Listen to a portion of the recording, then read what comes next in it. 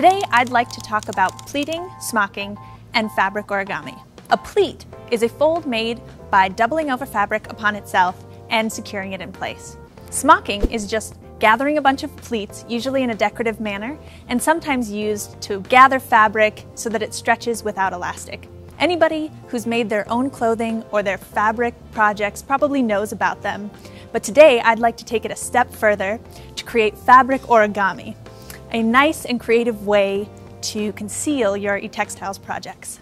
I took some time playing around with different designs and sizes to see what I thought would work best for the projects I had in mind.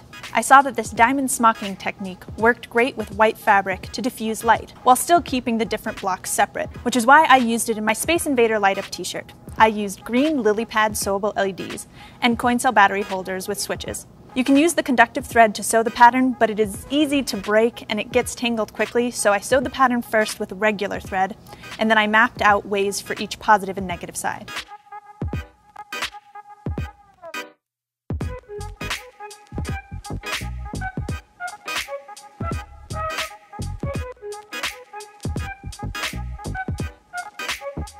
Next, I really liked the way this Lajin smocking looked.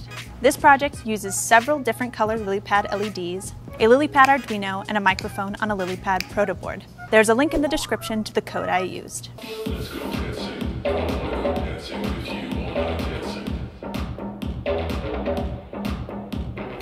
Sora, this is a great project!